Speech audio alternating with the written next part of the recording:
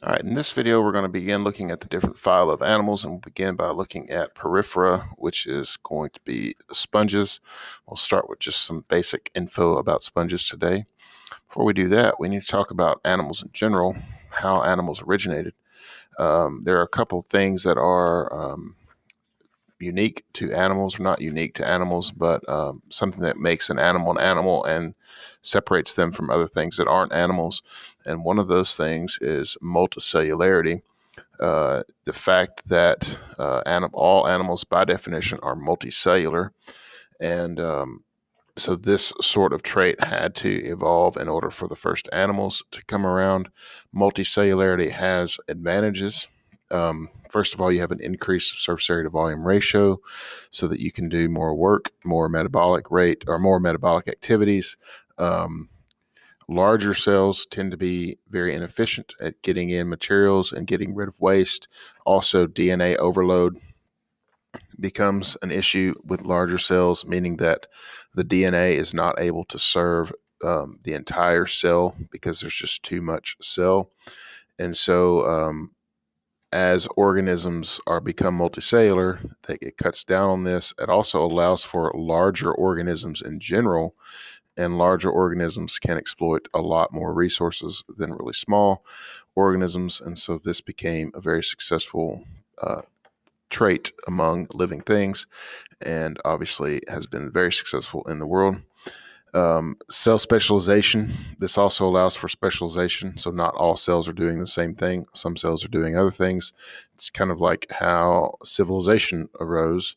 Once everybody was doing different things, we were able to create cities and be very successful. And so multicellularity, very, very similar kind of thing to that. And so the very first animals are not first animals, but what we think shares a common ancestor with the first animals. And so, again, looking at our study in phylogeny, you have this common ancestor with animals and other things, and that would be the choanoflagellates. Choanoflagellates are eukaryotic organisms. They use a flagella for propulsion.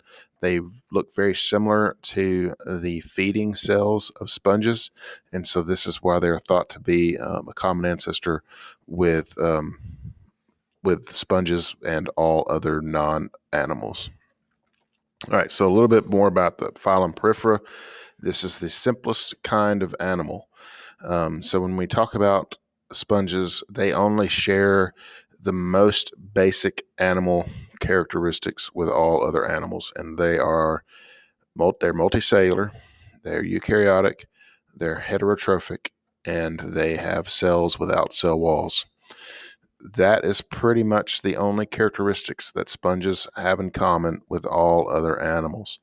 Sponges are sessile, meaning that they do not move. So being an animal, you're not required to move if you're an animal. So note that. Not all living things move, and not all animals move, and sponges are an example of this. Now, they do have one of their life stages do move, and that is their larvae. Larva is just a younger stage, like a kind of think of the youngest stage of development is considered larvae. And basically, these sponge larvae will find a place and kind of park there for their life. They attach to some sort of something on the surface or some kind of rock or something like that, and that's where they'll live out their days. And they basically sit there and they filter water through their pores, and this is pretty much how they do everything.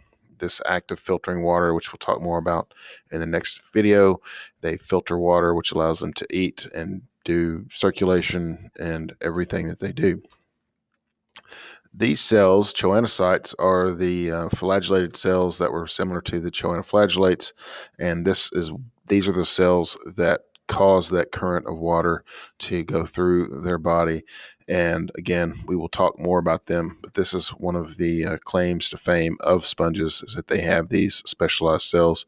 They don't have a lot of specialized cells. In fact, they just are very simple organisms, not even true tissues, but they do have these specialized cells. Also, sponges are asymmetrical.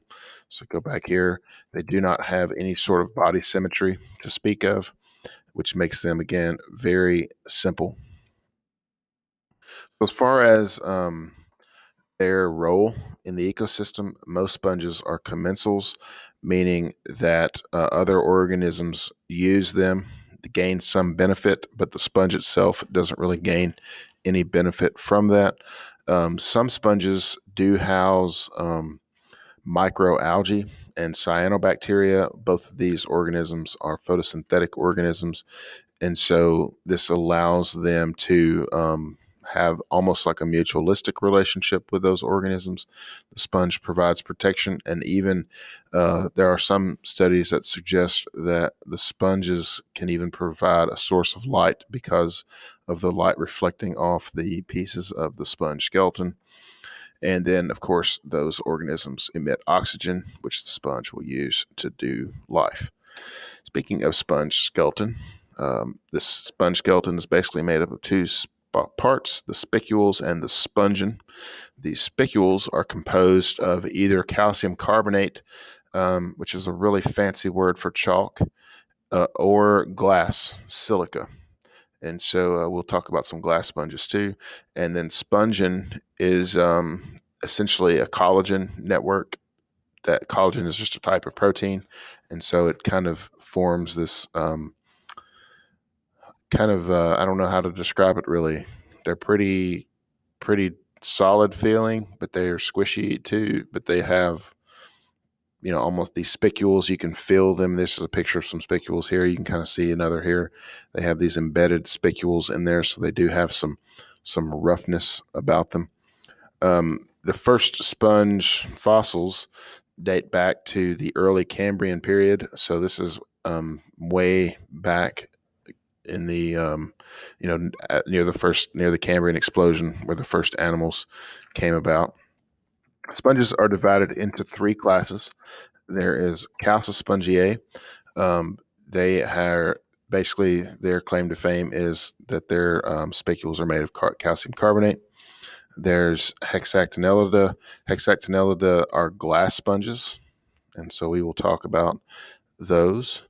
And then Demospongiae, this represents 95% of the sponge species in the world.